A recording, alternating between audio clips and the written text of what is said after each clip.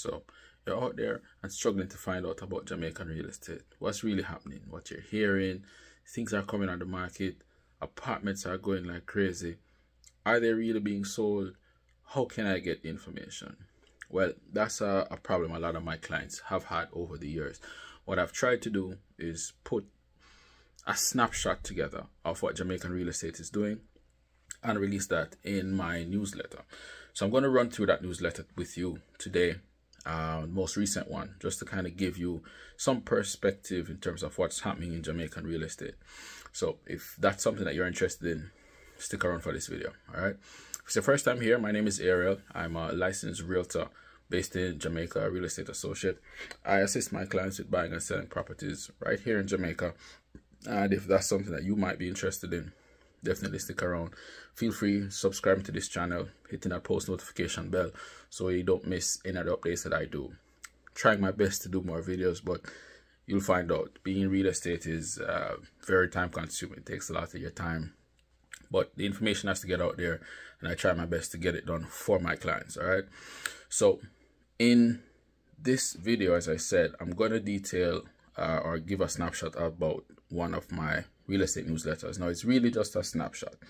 There's too many things happening, many things. So I try to detail things that from the outset kind of gives you a glimpse into what is happening. So you will see details about how many properties are listed, how many properties are closed or sold during a specific period. You see some of the information in terms of some properties that are coming up for sale, new developments that are coming on stream. I'll give you a little glance about that. What else? I mean, if you want to get connected with mortgage officers, if you want to get connected with or find out about the property value that you have, you know, if you want to find out about equity, I'll give you some insight into some of that right here in my newsletter. So stick around and check it out. All right, here we go. All right, so here we go. So this is most recent newsletter. This one was sent out on May the 5th, which is actually today, depending on when you're seeing it. Now, I typically send out this categorized based on a specific time period, because again, there's a lot happening in Jamaican real estate, so kind of give it in bite sizes. All right, so for this one, the period that we paid attention to was April the 26th to May April the 26th to May the 3rd. During that period, we found 4,352 properties on the market, which is somewhat within the realm of average. We are slowly kind of trending down. It's normally maybe a year and a half ago, it was typically in the 5,000s. So it is trending down a little bit, but that's still a sizable amount of properties for our region, right? Newly listed properties during that time, 275, which again, pretty consistent. You know, we tend to average about maybe 260 listings during any week, pretty much. So that continues to trend in a positive light or consistently. Properties that received offers, 135, pretty consistent as well during the a weekly period. Closed sales or rentals during that period, 61. Now this is where I have noticed a little bit of a decline. All right, I guess many theories can be raised as to why there would be a decline on closings. It's stemming from quite a few things. It's stemming from the background infrastructure behind sales. You know, our sales in Jamaica sadly take a little time, and has been taking a little more time in maybe the past year and a half, 18 months. They're about 2 years. So I'm figuring that that will also contribute a little bit to the decrease in sales. It's just taking a longer time. 1, 2, there's less buyers on the market. A lot of the buyers that jumped into the market 2 years ago, what I consider the COVID impact, a lot of those persons are no longer, it's not as many of them. You know, same thing. Interest rates are high locally and overseas. So, I mean, even persons in diaspora who want to buy, they have to kind of strategize that buy. You know, so Sales are, the closure of sales is slowing down, but there is still properties are still being listed. What we need is, persons to put properties on the market at the right price, but that's for a whole other conversation.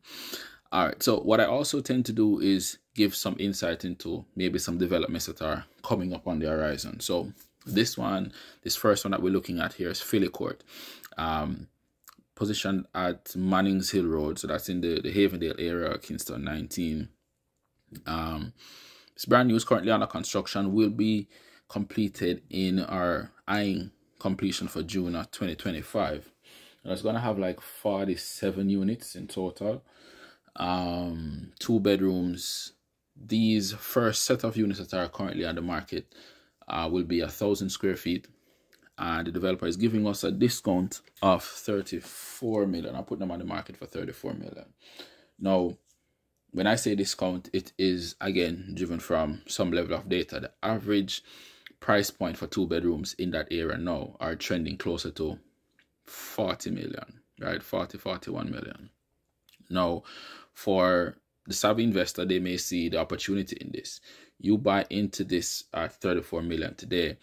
When that property closes in 2025, the property value is more than likely going to balloon to maybe just about 44 million, 45 million, 48 million, really relatively easily. Now, you would have earned, what's that, $10 million in a year, so that is some level of foresight. Properties like this, or opportunities like this, where you're able to buy in with some equity already in the bag, is always good.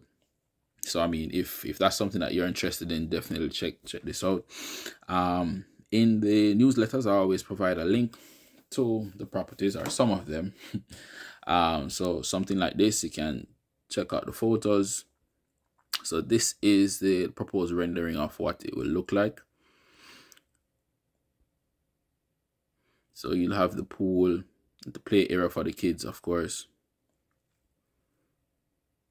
Adequate parking. There's some parking underground as well.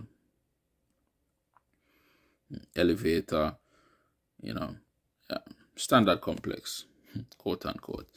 Now you can also check out some details about it. So as I was saying, it's going to be 1,000 square feet. I normally have some other details there. You can even check out the location about where it is.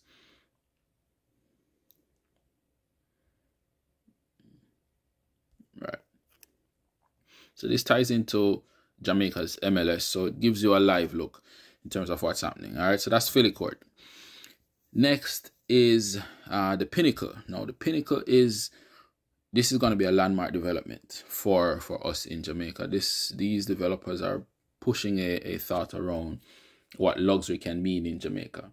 So a lot of what we have seen and been exposed to on TV for some of us, in, for example, places like Miami, right, or Miami Beach, they are bringing that kind of thing to us here in Jamaica. So this will be 4 towers, 28 stories high.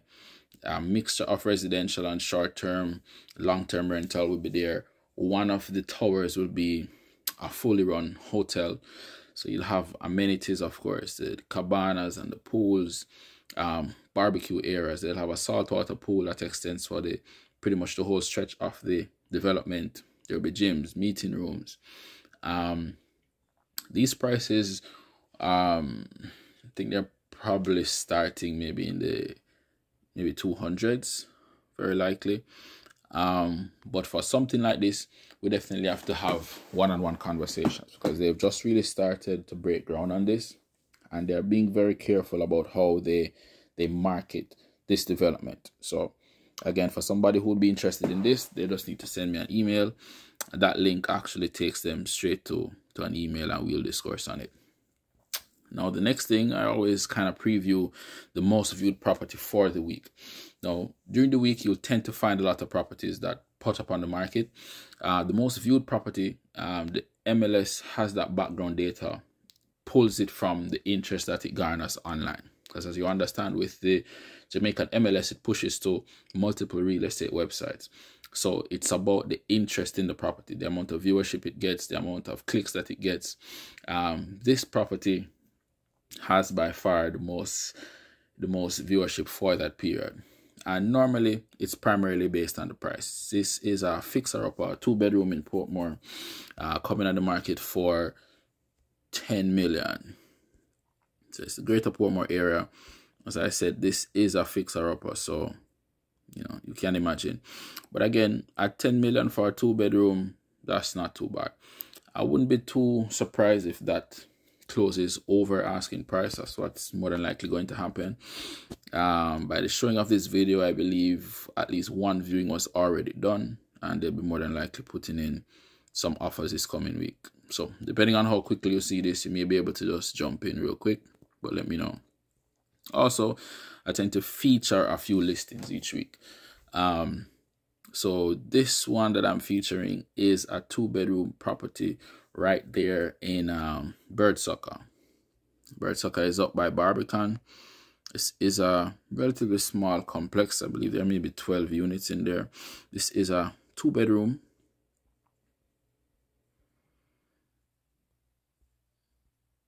Fairly spacious. I mean, especially in today's market of space, it's 1,300 square feet. This one was fairly recently built. I don't believe this is more than 6 to 8 years old. It's not. I have to double check. But you have a little balcony space, of course. And of course, you have underground parking. You have the rooftop deck area and your pool. And this is on the market for 47 million. 47.5 million. Now we're moving on to the next featured property, which is this rental right there in Portmore. It's a 2-bedroom at Phoenix Park. This one is grilled, has AC units. They changed out some of the lighting fixtures, added the backsplash.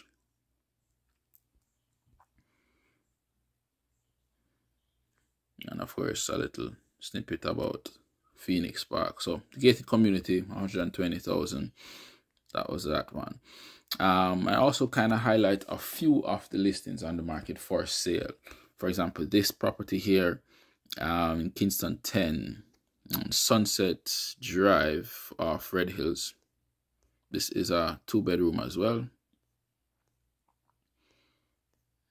This developer does quite a few developments in that area, so you definitely call him a specialist. He knows what to do on a lot of his developments. You tend to have a lot of investment owners in there. This one is on the market for 40 million. I do think that that's a pretty good price. I wouldn't be surprised if that closes a little over asking as well. Alright, here's a little nugget in the bag. Eltham Park.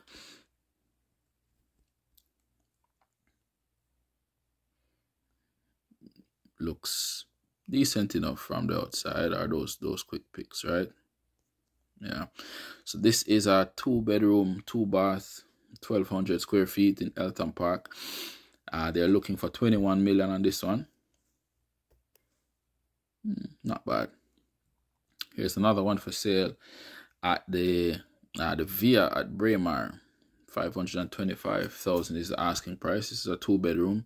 It's one of the more recent developments in the area. This one was done by Proven, and has been doing very well for a lot of the persons who bought in early. Equity has grown a lot for these persons who do Airbnbs in this development, or short-term rentals. They also tend to do very well.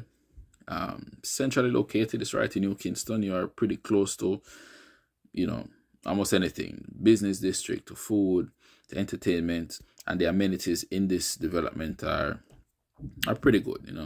24-hour security, parking is sufficient, lounge spaces, rooftop deck, pool. The views from up there are pretty good. So this is definitely one to consider as well. Here is another one for sale. This property is up by Forest Hills. This is maybe more Belvedere. This is maybe one of my favorite developments as well. This developer does a lot of work in Red Hills. Actually call him the king of the hill. This is one of my favorite developments. A lot of space. He's very passionate about, like palm trees and things like that. So you'll find things like that in his developments. This one is a 3-bedroom townhouse. So how they deliver this development is one main gate for the development and a separate gate for the townhouses, which maybe about 6 townhouses that are there. This one is currently on the market for sale.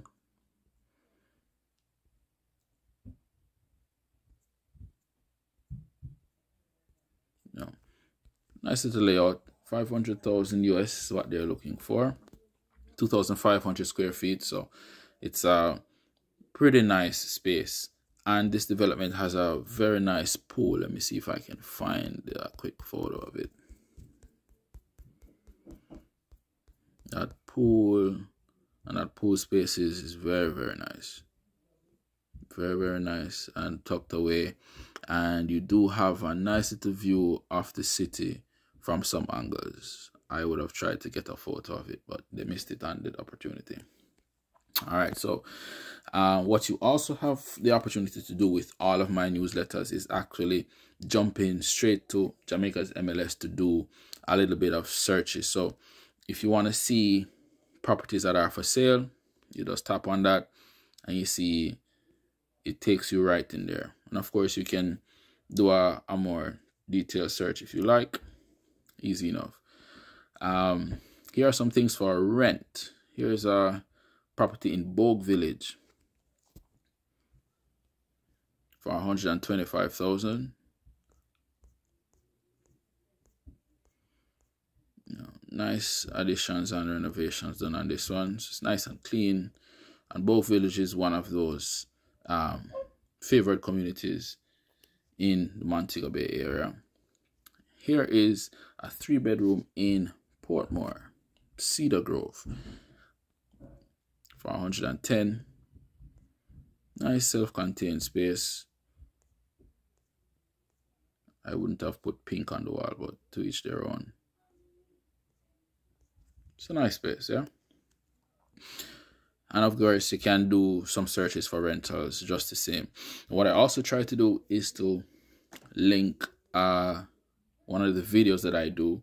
So this video is one of a property Hello, my name is Vic, appreciation and highlight. I help people build real deal, Thank you, YouTube, successful affiliate.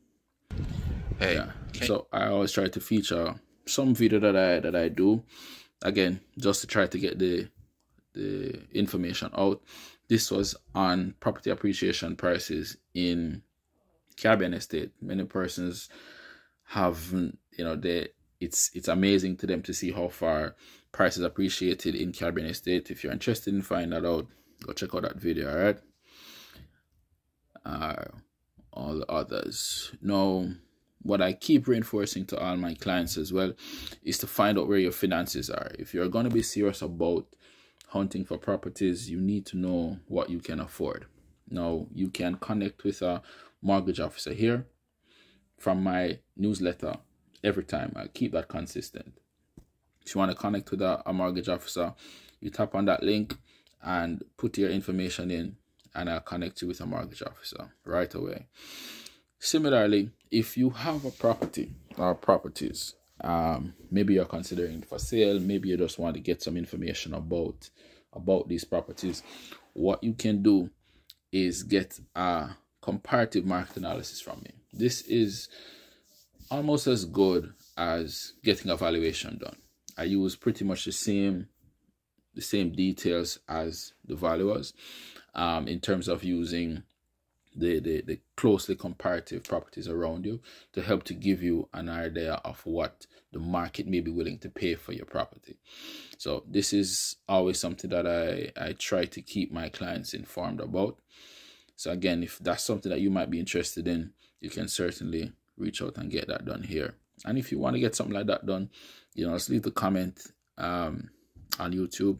I'll definitely reach out and we can figure that out together. All right. So yeah, so that is the newsletter. Let me know what you think. All the the properties that I clicked on, I'm gonna put a link for them in the video below, so just check it out if you're interested in any of those. And of course, if you're on the market for any properties, you definitely let me know. All right, so yeah, so that's it for now. If there's anything you saw there that was interesting to you, or if you like what was presented, consider giving the video a thumbs up. It would help to kind of get that information out. I certainly consider subscribing to the channel. I try to put more information out about Jamaican real estate. Definitely check out the other videos on the channel. I also feature more things about Jamaican real estate there, and I'll put some videos here targeted just for you, so be sure to check them out. And of course, if there are anything about Jamaican real estate that you want to know more about, if anything that you think could improve the these kind of deliveries, these newsletters, please let me know. Put it in the comments. I really appreciate it. The idea about the newsletter is really just to educate persons about what's happening in real estate. So this is just my overview or my perception of what that could be. Just let me know if it's something that I can put into a newsletter that won't be too bulky, too overpowering. I'll try my very best to put it in there. And we just try to educate everybody. There's a lot happening in Jamaican real estate, and it is important for us to make wise choices. And we can't make those wise choices based on what a random person is saying on YouTube. But we have to drive it from data or decisions. We have to drive that from information. As realtors, we do have access to a lot of information, so I'm just trying my best to put it out there for you. So again, if there's things that is important to you, let us know, or let me know. I'll try my best to put it together. If you have questions about it, check it out. Of course, the links are all below for the properties that are posted. If you want to sign up for the newsletter, the link is also below. Sign up, check it out, and if you have any questions, always feel free to reach out to me. All right.